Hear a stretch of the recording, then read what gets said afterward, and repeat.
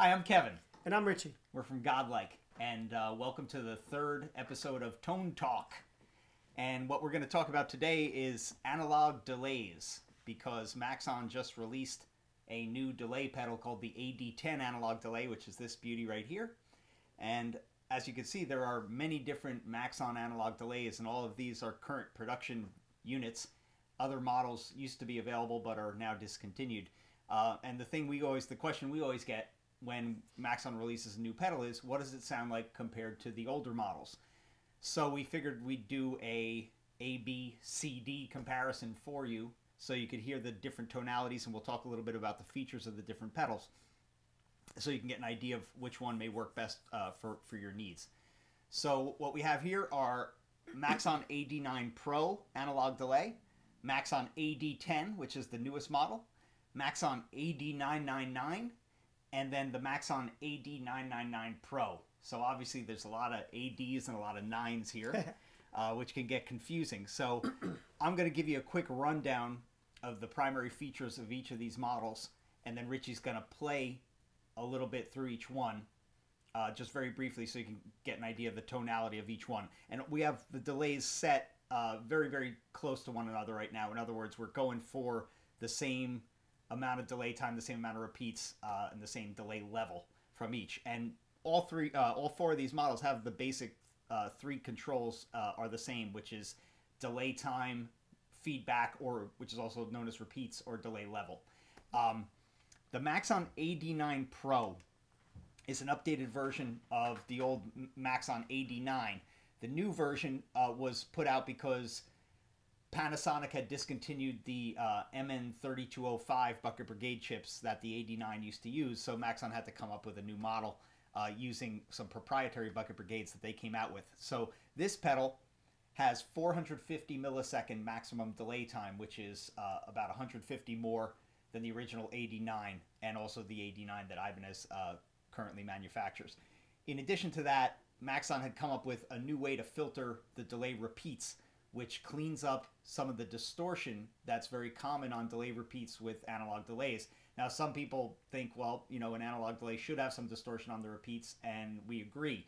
But sometimes it's too much, and that's really where you get the delay flavor, is from the way the repeats are voiced and how well it sits in a mix and how well it reacts to your playing, because all this, the repeats will wind up getting in the way of your playing if they're not voiced properly. So Maxon came up with this ingenious way of filtering the delay repeats, and if the delay repeats on this pedal they're round and warm and analog sounding, but they're not very dirty, okay? In addition to that, this pedal runs at a higher voltage internally, so it can be used in an effects loop or into the front end of an amp. And it also has a multi-tap switch, and this is not tap tempo, which some people have confused it with. Multi-tap refers to the amount of heads, delay heads that were used in tape echoes back in the day. So they had this, it's sometimes referred to as multi-tap or multi-head or beat split. And what it allows you to do, it takes a feedback loop off of the Bucket Brigade and puts it back into the front end of the Bucket Brigade. So you get basically multi-taps, like triplet delays. And it's an interesting feature. And also, if you set the delay time really short, you can get a really nice faux reverb with this, because you're getting the repeats coming from different angles of the stereo spectrum, so it really does sound like a reverb pedal, as opposed to just like a slapback or bathtub type of delay. So those are the primary features on the AD9 Pro. It's mechanical true bypass switching as well. The AD10 is the newest version from Maxon. This pedal, what they were going for was a real bare bones analog delay pedal, and what they did was they just up the delay time. It's 600 milliseconds, and it's got very simple controls, just delay time, feedback, and delay level. It's buffered bypass switching and just a mono output. And I forgot to mention that the AD9 Pro also has a dual output, so it's wet-dry. So if you put it to 2 amps, through 1 amp you'll get your dry signal, the other one will get the delay repeat on it. Okay, so there's the AD10. The AD10 has the same delay filtering as the AD9 Pro, so they sound very, very similar. The only thing is, as you turn up the delay time on any of these pedals, the delay repeats will start to darken up, and that's just because you're going through more sections of the Bucket Brigade chip, and it just rounds off your tone. It just chops some of your top end.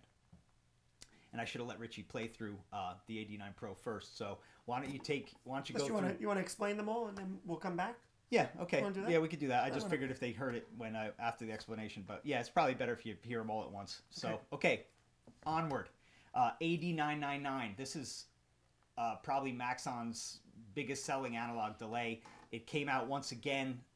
It was designed because Panasonic had discontinued their Bucket Brigade chips somewhere back in the mid-2000s. And Maxon got some proprietary BBDs made under their brand name, and they designed the AD999. It's just a gorgeous sounding analog delay. It's very popular. 900 milliseconds of analog delay. There's something just really magical about the tonality. It's got a very nice warm distortion to the repeats, and also it's got some type of tone spike in the mid-range frequencies, and it kind of pops a little bit when you're playing. It kind of just pops out in a mix a little bit. It's very, very, very nice. And it's true bypass switching, 900 milliseconds. And again, fairly bare bones, delay time, repeat, delay level, and it's got stereo outs.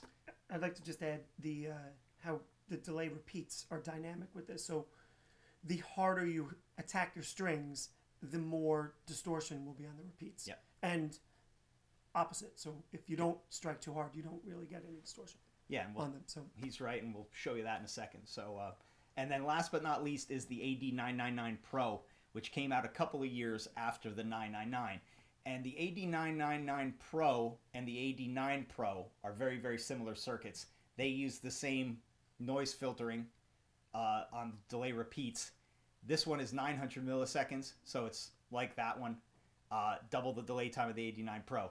It also has 3 multi-tap switches. It's 3/8, 4/8, and 5/8 beat splits. So you could use these in any combination, and you can get all different types of polyrhythmic delay repeats going on in the background, which is pretty interesting. Again, the repeats have this RMS noise level filtering. They're very pristine, more flat frequency response, a little rounder than the AD999, not quite as bright and not as distorted. Again, mechanical true bypass switching, dual outputs, wet dry. And this one, again, also runs at a high voltage, so it can be used in an effects loop or in the front end of the amp. Okay, so now what we're going to do is just take you through the AD9 Pro really quickly to show you the multi-tap function of that pedal. So you want to start with it off? We'll go clean.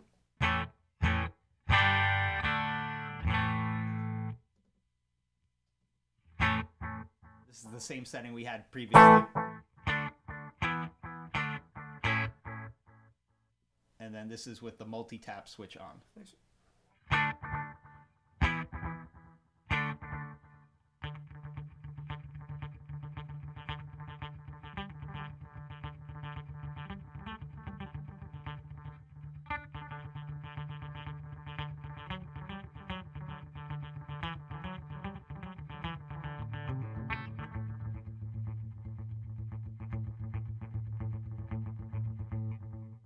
Yeah, so it creates this cool polyrhythmic delay repeat that you can, play against, or it just fills out space if you're just using it for longer notes. Yep. And then what we're also going to show you is just, by turning the delay time down, we can actually get, a very nice sounding reverb out of this.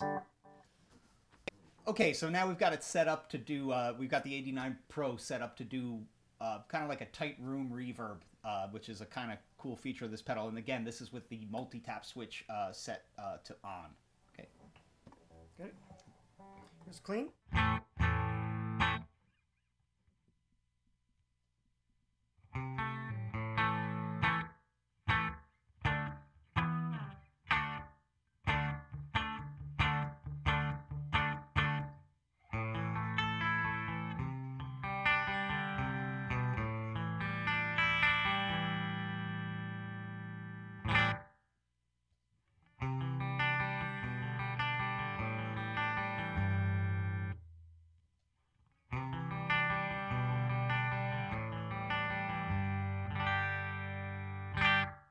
Adds a little bit of life behind your notes. Yep.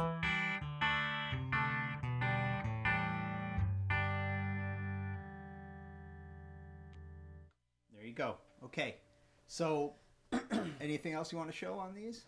Or I'll play a couple, whole notes or something. You could just show the which one toggle switches on the 999 Pro. Okay, great.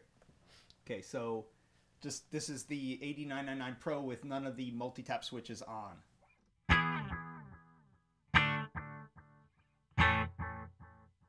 Okay, and then here's 3/8.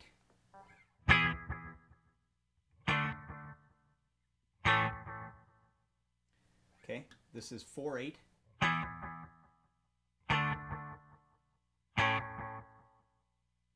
And then here's 5/8.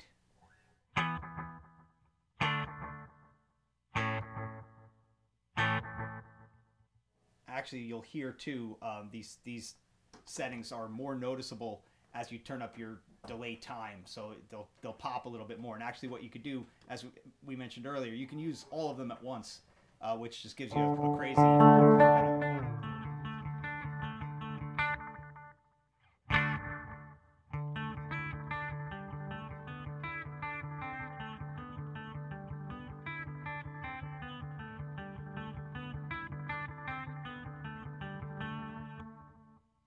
Yeah. It's neat.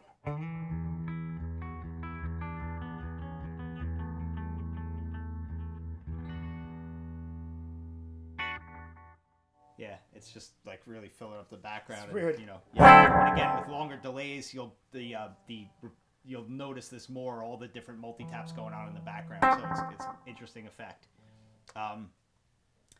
One thing we didn't mention too is all 4 of these will do your self-oscillation, self-oscillating spaceship kind of effects, which we're not going to show you because it's been done a million times. Everyone does it. Yeah, but they all do it.